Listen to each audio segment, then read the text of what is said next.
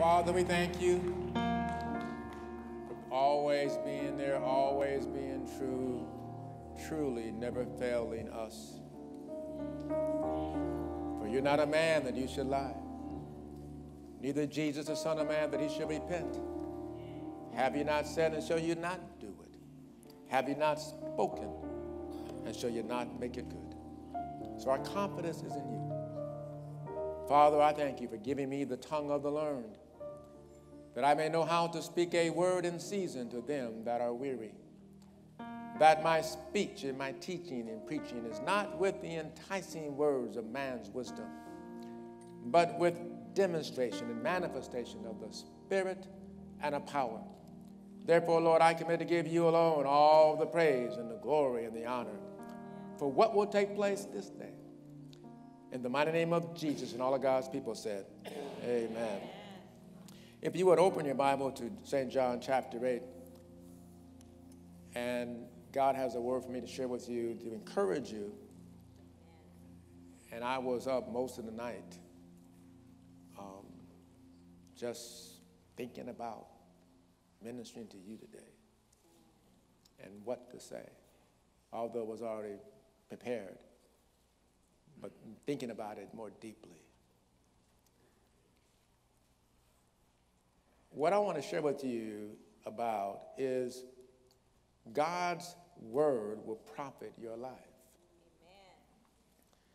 Amen. And because part of my role in life is help people understand the why and the how of what God has for us. Amen. Or else there's a huge disconnect. And that's sometimes the reason why people aren't more engaged and more just receiving more of what God has. Because there's a disconnect on the why and the benefits, the values. What is it in it for me? And so I want to talk a bit about that your life ought to show forth benefit, or the Bible's word is profit. Say profit. Profit. That's not Wall Street word. That's a God word. Amen. It's in the Bible, Old and New Testament, multiple times. And in particular, that our life ought to show forth profit. And our profiting ought to appear to all. Say to all. To all. Everybody. Say everybody. Everybody. Like in the South, everybody. Everybody. Mm-hmm. Yeah. Everybody.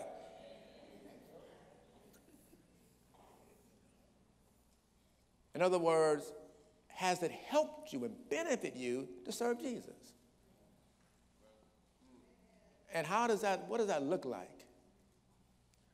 And we'll talk about how that happens.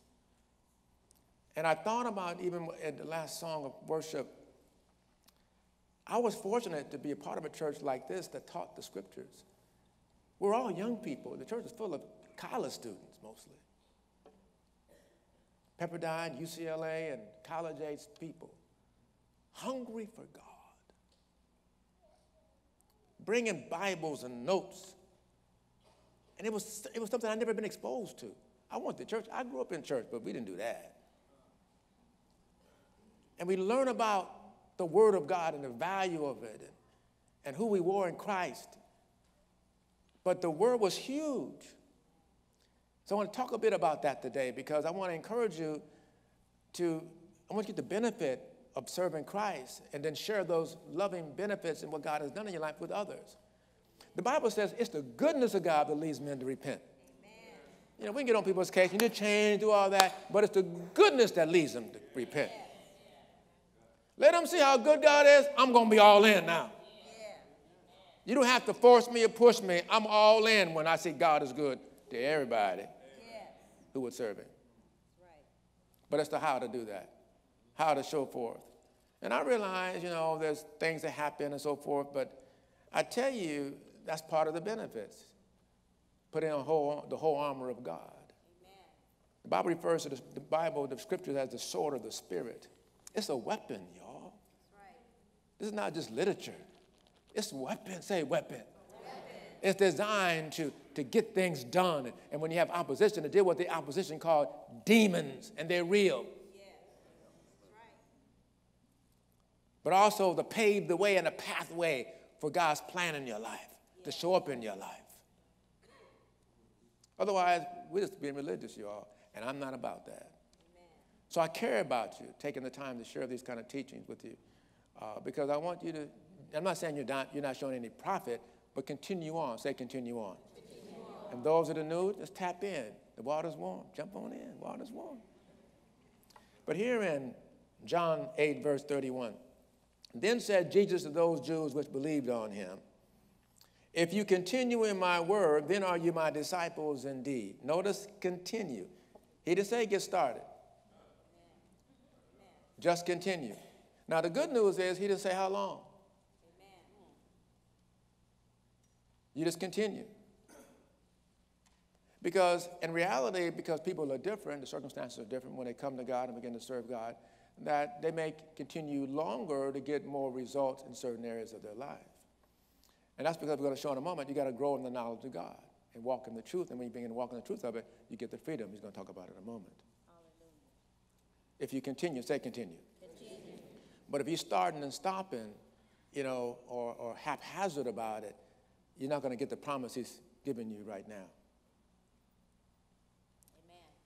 He says, if you continue in my word, you should be my disciples indeed. That means a disciple that's doing indeed. It's not just disciple in theory, in concept. Indeed. Say indeed. Indeed. That means you're doing something. And you shall know the truth. Say know the truth. Know the truth. A lot of folk want to know the truth these days. And the truth shall somehow bring you along the way one day. You might stumble on freedom. No, make you free. Say make you free. I like the way, because some people get it mixed up and they call it set you free. But really, it's make you free. In other words, when you walk in the truth, you can't help it. You're free now. Yeah. It just comes forth. Say it comes forth.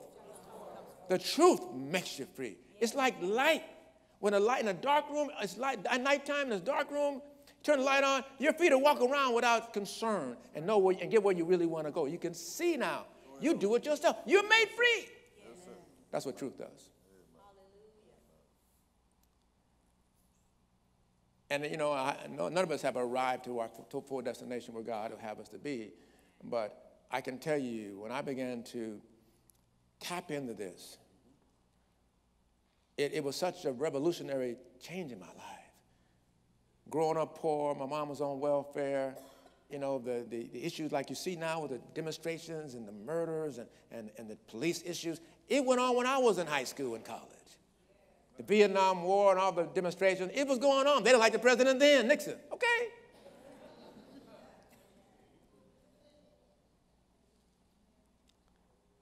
And so it's the same confusion, same evil that's causing things to stir people up and get distracted off God. Amen. And not continue. Say not continue. Not continue.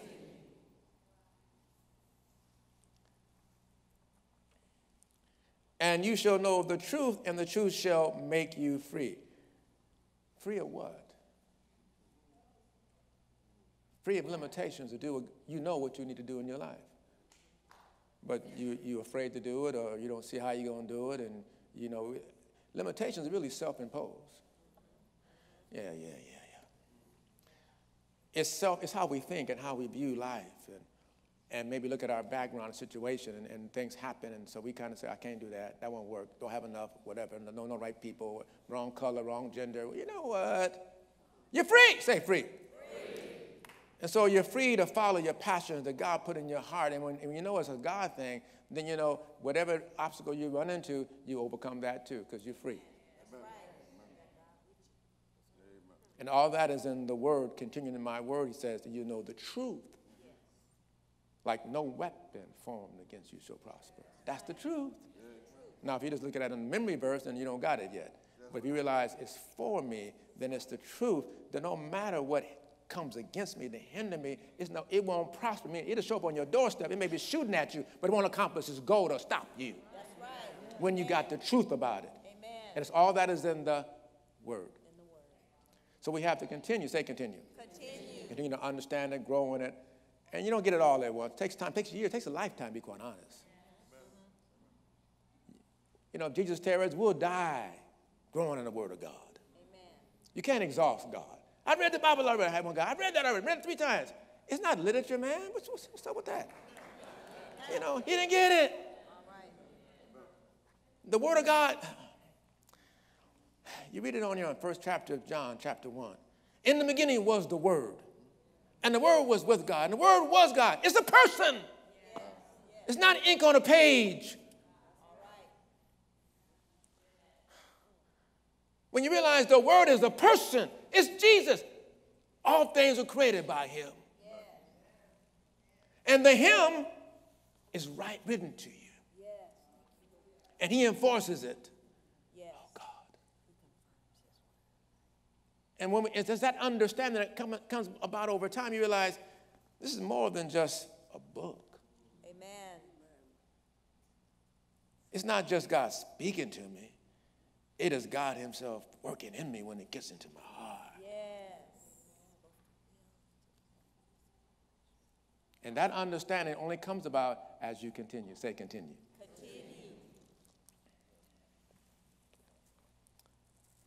So the freedom operates in every area of life. That's why it takes time. That's why it's important to continue. It'd be nice if you just kind of receive Christ and read the Bible one time and you read Genesis, Revelation, I got it, close the book, and you're free in every area of your life.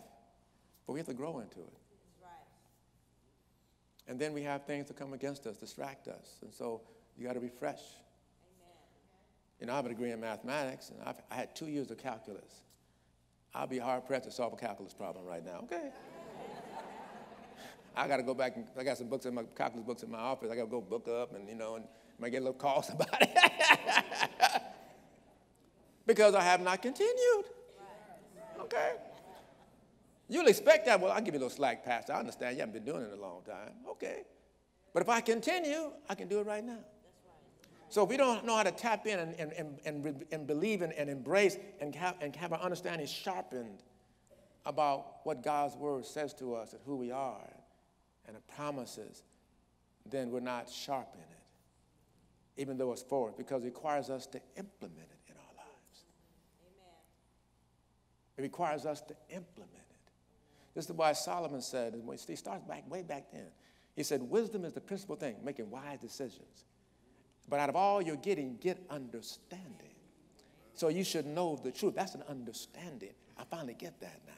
It's not just, I check it off, I know that. No, it's an understanding of why you should forgive people, why you should be loving, why you should allow people to get into your life, why you should be willing to work with people and then work with you, because you find out in Scripture it says every joint, every one of us supplies something, which means you have something I need and I have something you need. And together we can meet one another's needs and others' needs. But I understand, without that, we let life, and I see sometimes on Facebook, people say, it's just interesting. People, they're talking about, you just can't trust people. Why are you talking about that? You got to let people go, and, you're always talking that way. And they're backing themselves up in a corner by themselves. And they're acting like it's okay. It's not okay. And you realize that one day it's not okay when you by yourself. And nobody come by to visit you or call you no more. But see, they're crying out. I said they're crying out for help. But they're justified by making it cute. But they don't have the revelation, if they're Christians, that they need to trust God and still forgive and reach out and restore relationship. That's what the ministry of reconciliation is about, to reconcile people back to God. But you can reconcile friends back. Amen. Yeah. Reconcile relationships.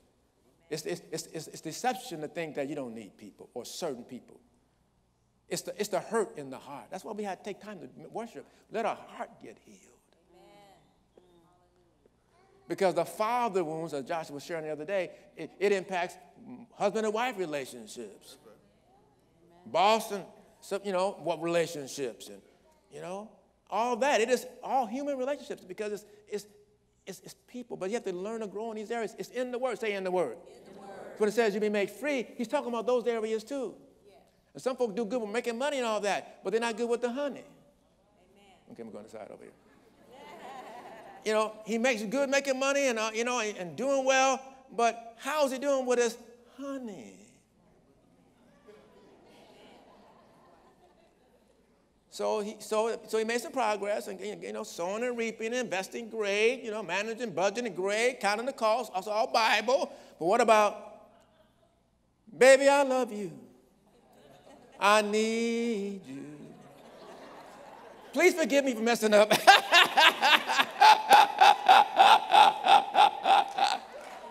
and not too proud to beg.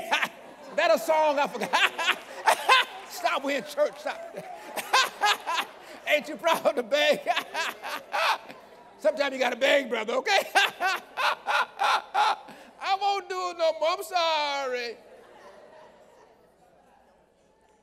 But sometimes people, they won't let themselves. They're not free to even do that. Amen. And knowing deep down inside they want to be back together, but they can't find a way to do it. They don't know the truth yet. And some of them are Christians, go to church. Some of them pastors, bishops,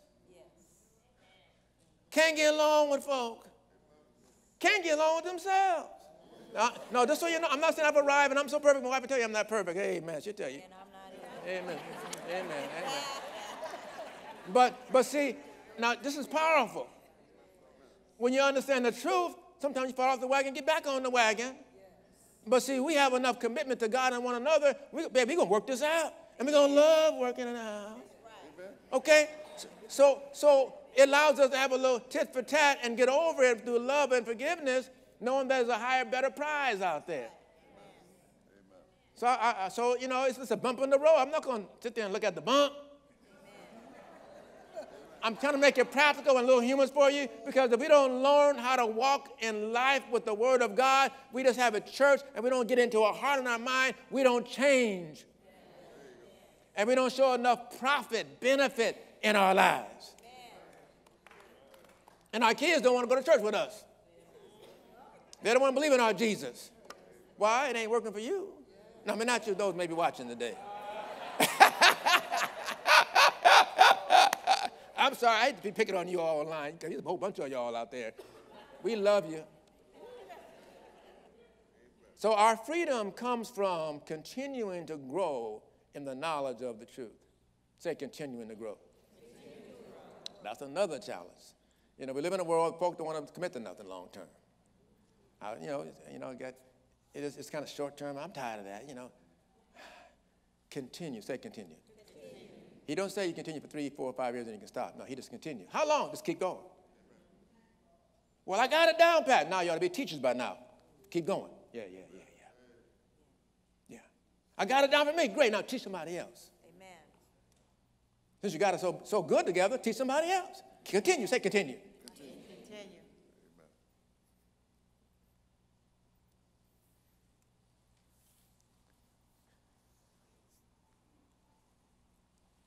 Look at Hosea chapter 4, please, verse 6.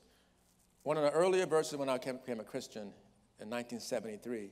That's a long time ago. I feel like it was yesterday. My life and my wife's life is so wonderful, and like so many in this church. So I get to know some of these folk here. They're tapping into the Zoe God kind of life. And I tell you that when I learned that there was freedom in the knowing God and His Word and applying it to my life, it manifests.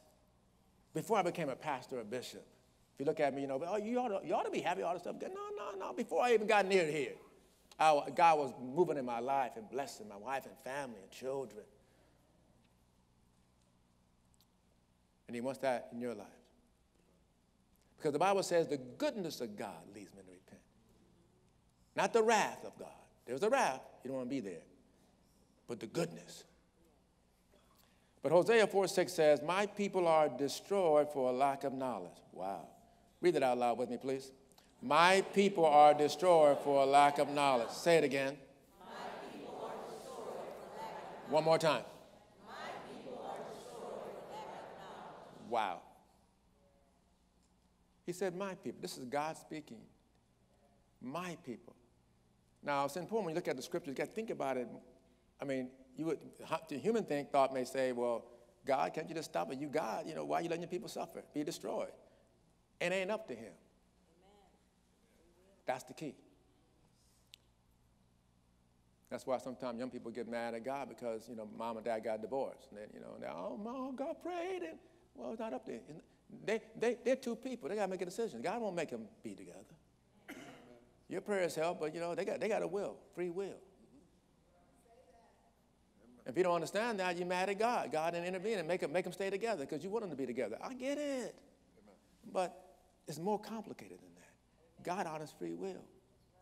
So he says, my people are destroyed. And God's not destroying them. The destroyer does it. Who's that? The devil.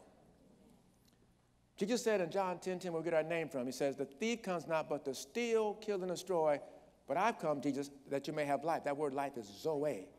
It's the God kind of life, the God quality of life. Amen. But the thief comes to steal, kill, and to destroy.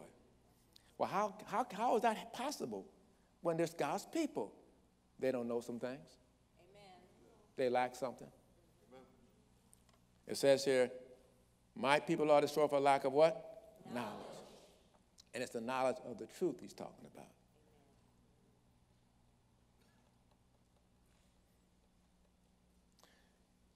I oftentimes encourage you, read about, and there's some books by him, George Washington Carver, just to catch his spirit of how he was such an inventor, but he was a discoverer, seeking knowledge in the natural things of earth, like the flowers and the plants.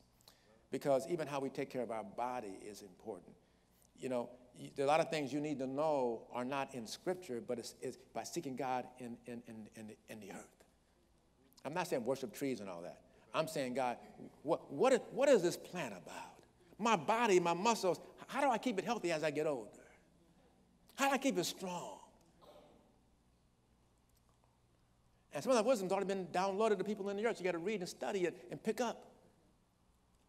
You continue in the knowledge of God. Yes, knowledge of God is in the Word, but it's all the knowledge that God has. He created the whole earth, my friend. He got knowledge about all kind of stuff. Amen. But if we're not people seeking knowledge, we just go to church.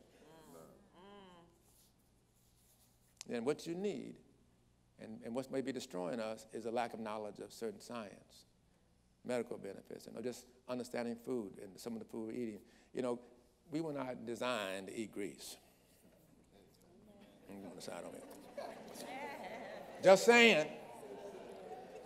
We were not designed to eat grease. And now it tastes good.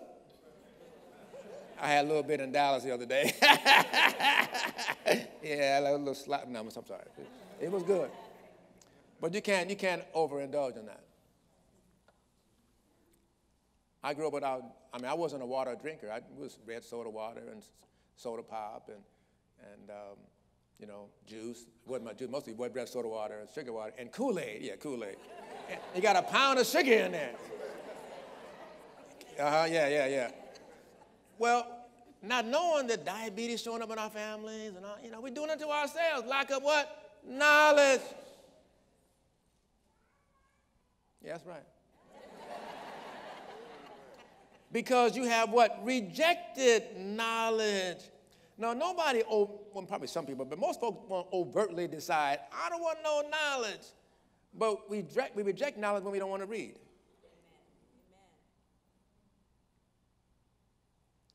We reject knowledge, we don't want to grow in knowledge.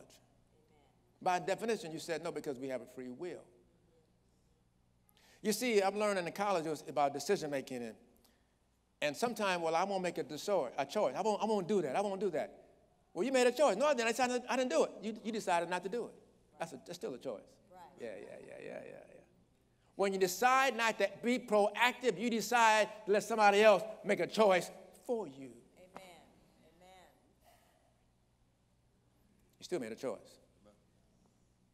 You just chose not to choose. So they rejected knowledge. I also will reject you from being priest for me because you have forgotten, say forgotten, the law of your God. That's huge. And you go through our scripture in the Old Testament, when God took him out of Egypt, he said, don't forget who I am. Don't forget what I've done for you. I mean, the Jews, over 2 million people came out of Egypt with the spoils of Egypt. And then when Pharaoh realized what happened, he said, no, all my labor force leaving us. We're going to go get these folk, okay? If we don't get them, we're going to kill them. And God allowed them to walk on dry land. And Pharaoh's army followed them, and the water came and drowned them. The miracles, like miracles have happened in our lives, in our families. God said, don't forget, say don't forget. If we're not careful in this Americanized society, you know, we can write a check, we got credit card, we got access, we do all this good stuff, and we're not careful, we forgot about God. Forgot about what got that good job. Forgot about that got us those customers. Forgot about how God healed you when you were 3, and your mama and dad prayed for you, or grandmama prayed for you. You forgot about that. You thought it was all you. No. Because some of the prayers that went forth, say, even a generation ago, is impacting your life now. Amen. That's right. Jesus said, before he went to the cross, Father, that they be one. God's honoring that today. Amen. That's going to happen. We're going to be one. Say be one. Be one. So God is answering Jesus' prayer from then. He's answering your grandmama's prayer. Yeah. So a lot of the benefits we live under, somebody prayed for us.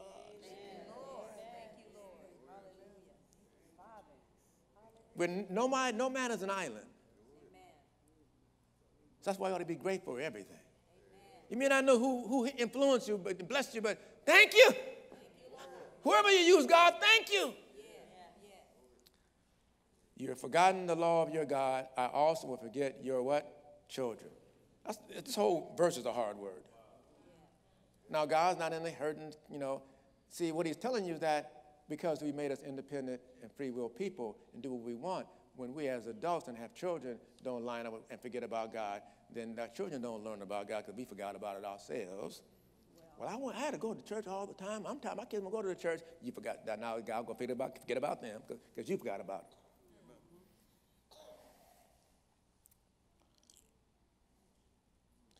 I know nobody here, but maybe some people watching. So your kids don't go to church no more because maybe you were a little overbearing about it.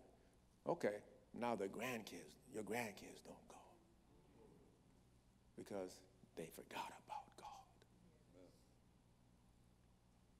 The continuing helps you not to forget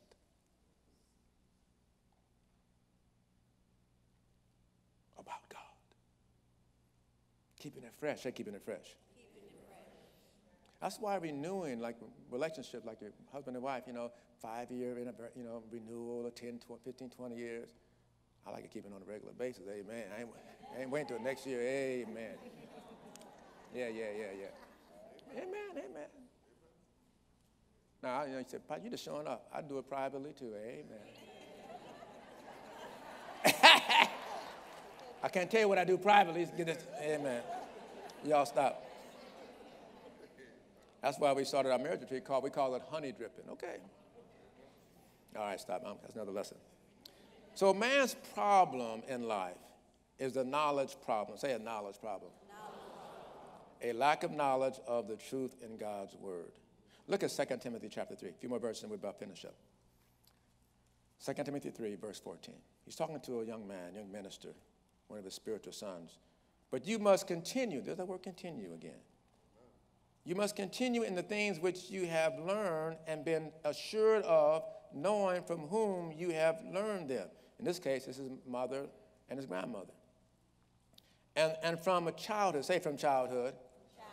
He said, I don't want to, you see, God forgets the children because we forget God as our parents and see what happens. But what the remedy is, help them know the word of God as children.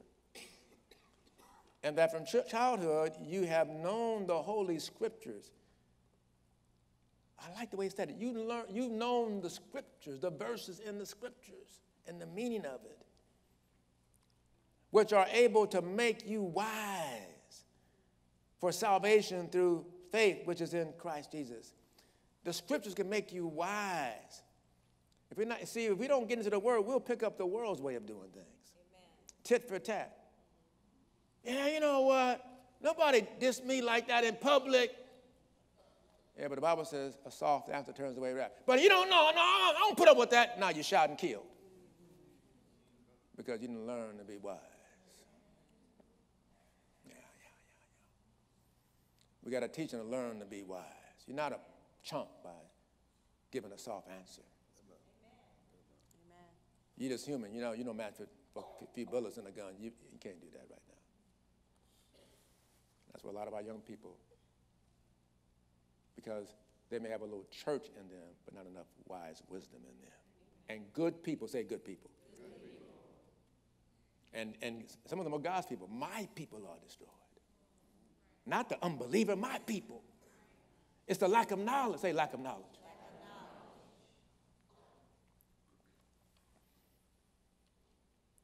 Verse 16. All scripture, say all scripture, is given by inspiration of God and is what?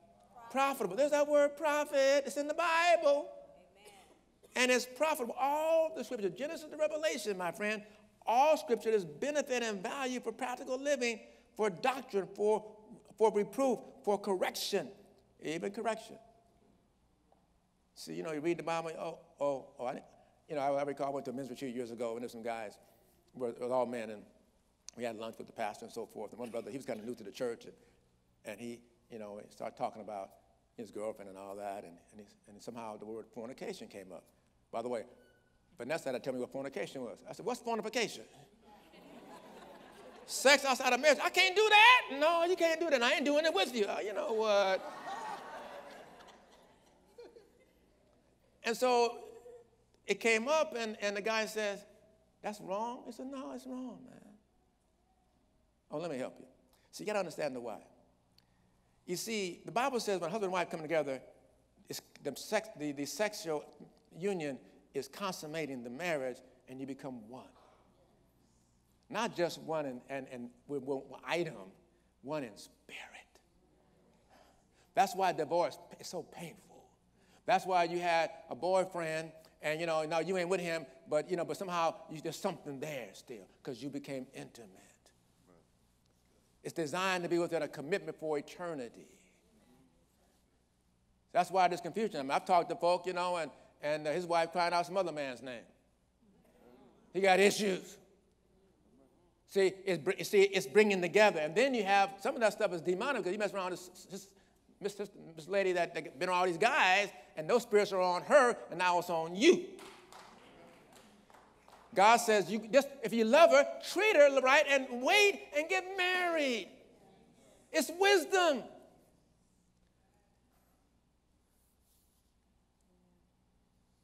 You commit, sister, and he's not, he ain't committed to you. Well, I'm not ready yet, but we can still come. You know what? If you ain't ready, I'm cutting you loose. Give you my best piece of my life. But it's the wisdom. Say wisdom. But the world wisdom is different from God. That's why you got to know the truth. You got to study it. You got to read it. And then teach your children.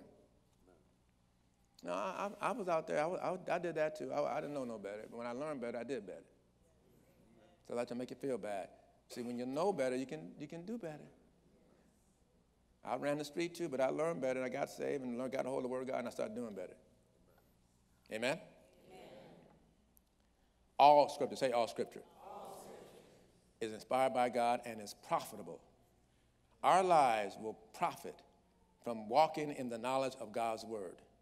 Then it says in verse 17, why? What's the value of it? That the man or woman of God may be complete, thoroughly equipped for every good work. That's finishing college. That's starting that business. How to pray the word of God when the money's short. How to go back to the promise of God. My God supplies all my need.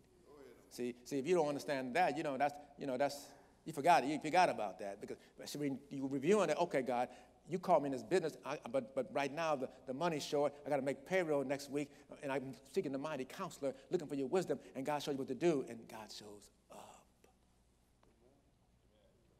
But if we just keep business separate from God, then you don't understand. God's in every part. He wants to be in every part of your life. And the Word has something to speak about every area of your life. That's how good, as you continue, you find out God's concerned about that. He has something to say about that. Oh, God, you good. You got me covered. Not just an A and B song selection. It's for your life. Say, for my life.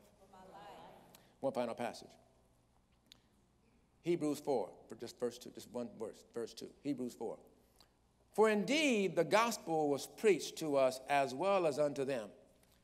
But the word which was what they heard did not profit them. There's the word profit again. Say it did not profit them. Say it again. Say it loud. Wait a minute. We went to the same Bible study, went to the same, church, and we heard the same sermon, and somehow it didn't profit them. They heard it too. Why? I'm glad you asked the question. Not being mixed with faith in those who heard it, meaning they didn't act upon it. That's not for me. Or they just discounted it. They didn't really apply it and then think about it. Because unless you let it get into your heart, then you won't do it because you forgot about it already. It's not that you did it on purpose. You have to give yourself to this word wholly. Completely, I mean. This is why Jesus says, seek first the kingdom. Let me finish with this. This is what kept waking me up in the morning, this morning, like 2 o'clock. I hardly got no sleep this morning, but I'm fresh, but it's just, God wants to be the adder to you. The best way to live, God just add to you. Now, you working all that, but God just he always adds extra stuff and nice surprises. Amen. So you put God first. All those things you need, just put him first. You follow him and, do your job in your family, but he'll add more to you. Say add to you. He's an add God. And he's a multiplying God, too. See, if you got to work for everything you get in life, you're not living. You're not designed to pay for everything. Oh, yeah. You're not designed to work for everything you get. God just want to add to you.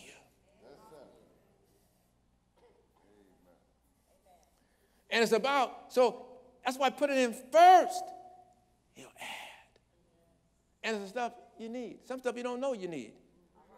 Till it shows up, I needed that, God, thank you. He added. Amen.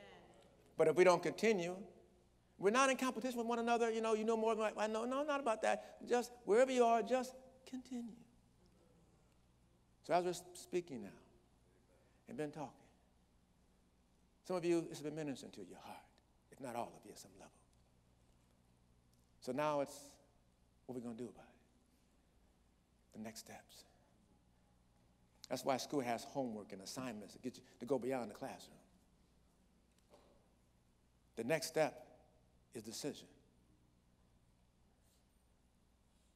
The Bible says, I set before you life and death, blessing and cursing.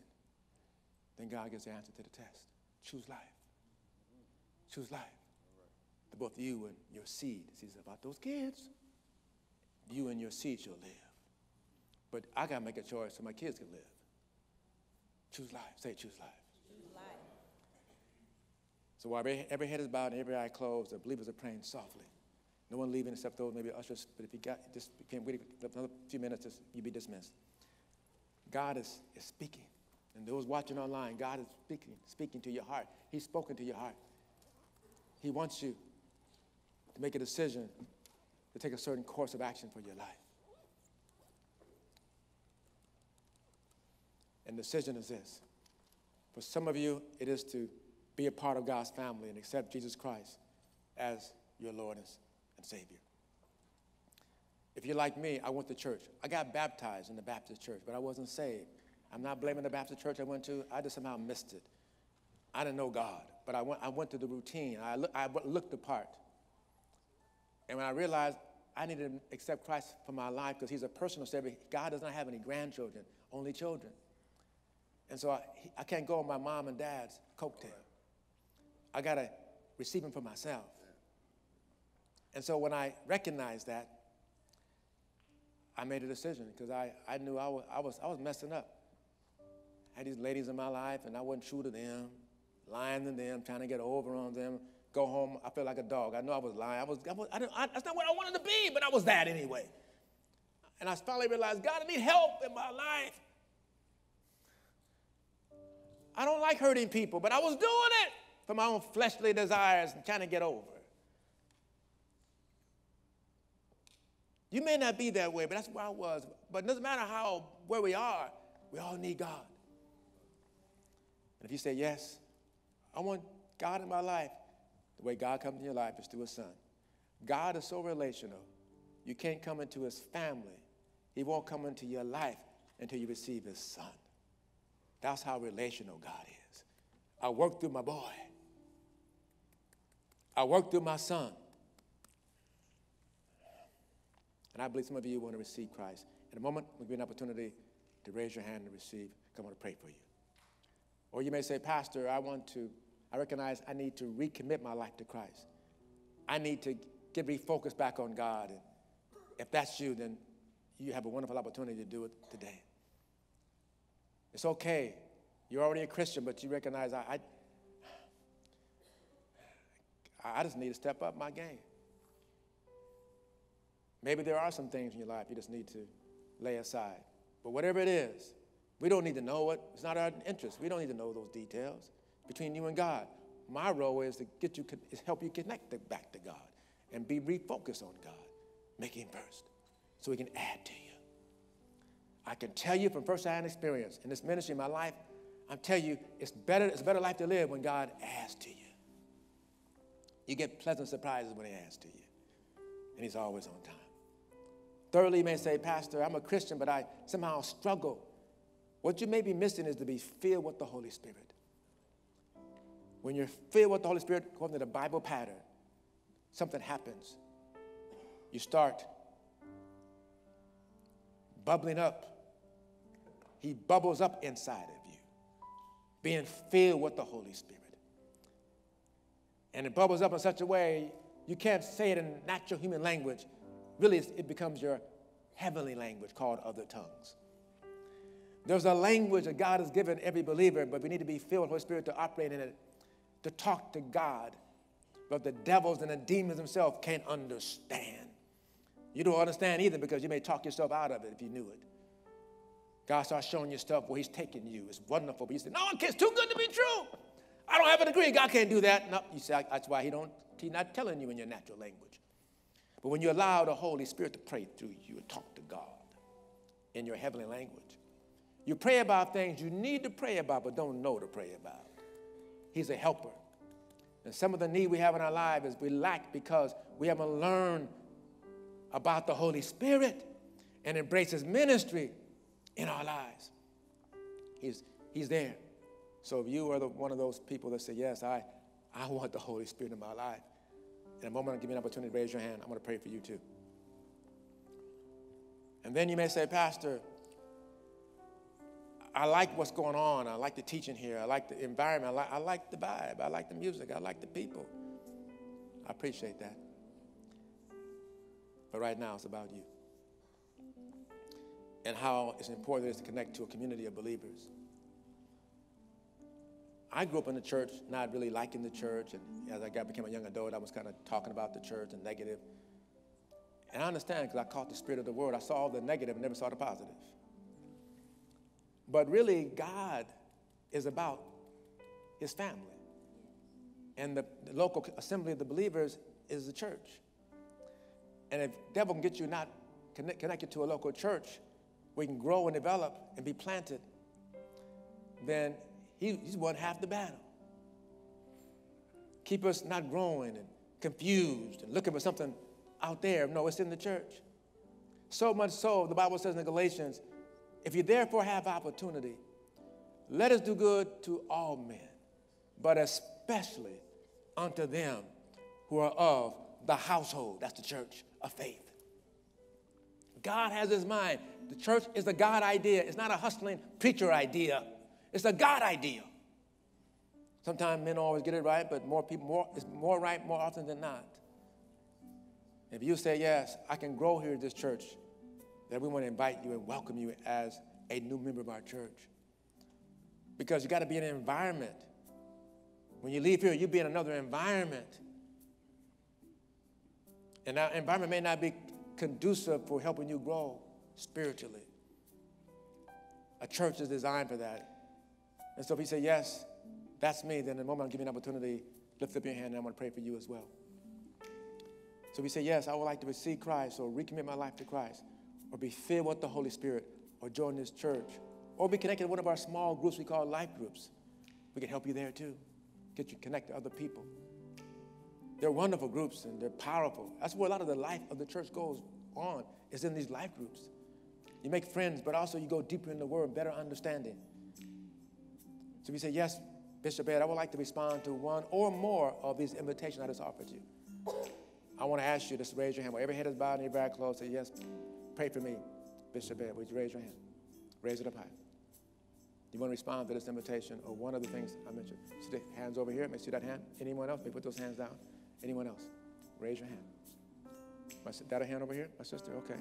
Any other hand? Raise it up high. Don't be shy. Don't be ashamed. While every head is bowed and every eye closed, believers are praying softly to encourage them and that they would be open to receive. This is your time, my friend. And I want to encourage, especially the men, be bold. Don't wait on nobody else. Be bold. Come and get what belongs to you. What God, Jesus has paid an awesome price for you. So if you raise your hand, I want to ask you, if you didn't raise your hand, I want to ask you to come forward. I want to pray for you. Gather your belongings, whatever you brought with you, and come forward. Let's give them a hand. If you raise your hand, please come. If you did not raise your hand, you may still come as well. Come on. Raise your hand, please. Come on, my brother. Come on. My sister, come on. Yeah. Come on, sister. Yeah, come. Yes.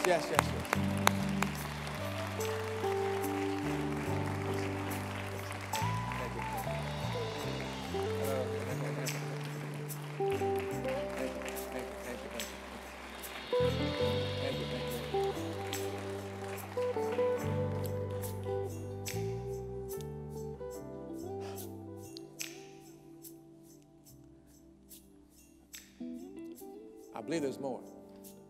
Just come out of your seat. Maybe you have a friend you like to say, whisper, and I'll walk up there with you. That will encourage you.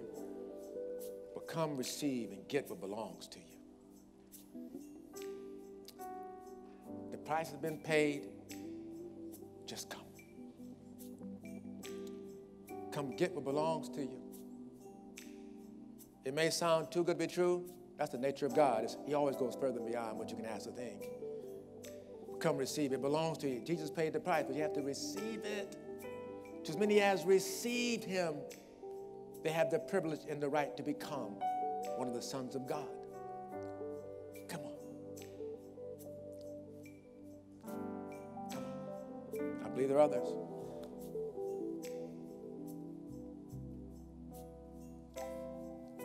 Don't want you to miss out what God has in store.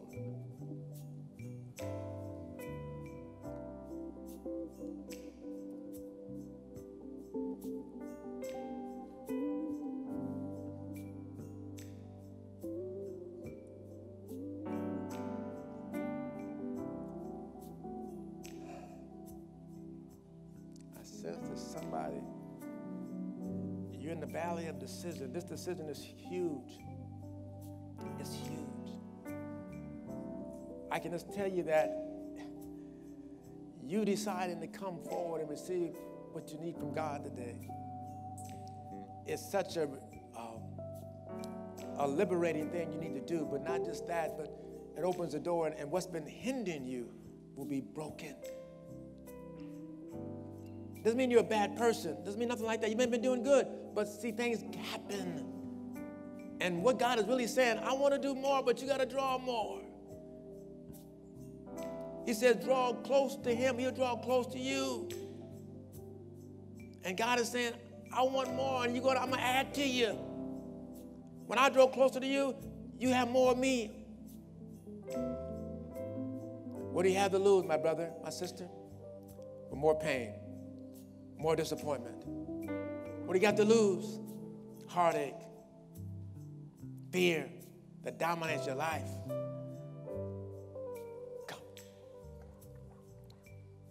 You know you need to respond. Come on.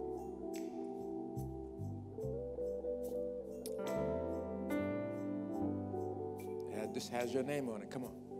Come get what belongs to you.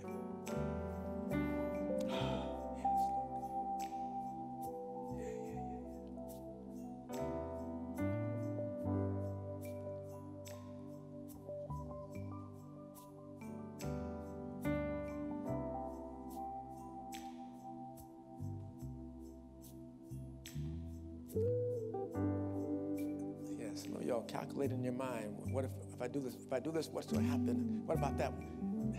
I understand. I get that. But God wants you to believe and walk by faith. We don't want any money from you. We're not requiring any commitment from you, just to give you an opportunity to receive what you need from the Lord. We'll pray with you, minister to you. It's a matter of your heart. And that's what God wants. And He'll take care of the rest. What about this? He'll take care of that if you put Him first and get back aligned with Him. What about this? He'll take care of that too. Just come. Just come. Just come. Come now. In the name of Jesus, come now. You're free to come.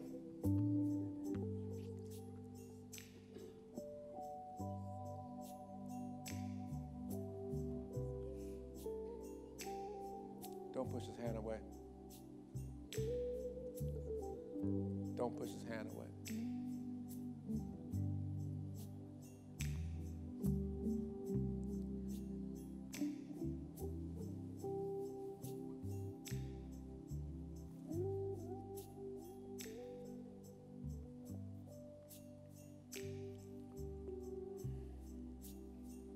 Stretch your hands toward these, my brothers, my sisters that responded. Father, I pray for my brother and my sisters here. They receive everything they need from you. I pray that the eyes of their understanding will be further enlightened, that they will receive the hope of their calling, fulfilling their purpose in this generation, leaving a God-honoring legacy for generations to come. I declare that no weapon formed against them shall prosper, but you'll fulfill your purpose in their lives. And have a long life where you satisfy them and show them your salvation. The life you have in store will begin to unfold. We'll work with them, and you bring others as well to support them. And the folk that may be in their life that should not be there right now, protect them from them. If necessary, remove anybody who really doesn't have your best interest in their life at heart. They don't have to be concerned about it. Handle your business, God. Protect them, their heart, their mind, their purpose and destiny. And bring forth what you have in store. In Jesus' name.